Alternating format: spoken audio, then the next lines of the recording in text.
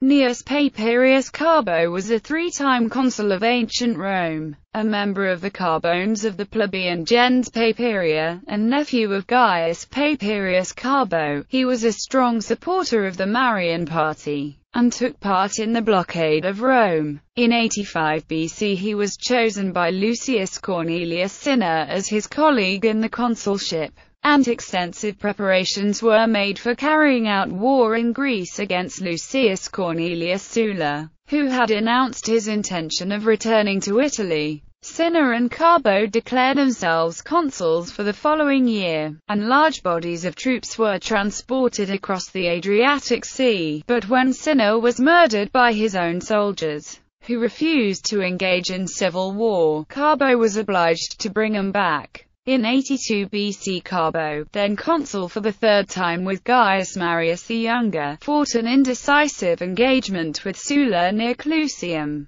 but was defeated with great loss in an attack on the camp of Sulla's general, Quintus Caius Aelius Metellus Pius near Faventia. Although he still had a large army and the Samnites remained faithful to him, Carbo was so disheartened by his failure to relieve Praenesta, where Marius the Younger had taken refuge, that he decided to leave Italy. He first fled to Africa, thence to the island of Corcyra, where he was arrested, taken in chains before Gnaeus Pompey Magnus at Lilybaeum and put to death.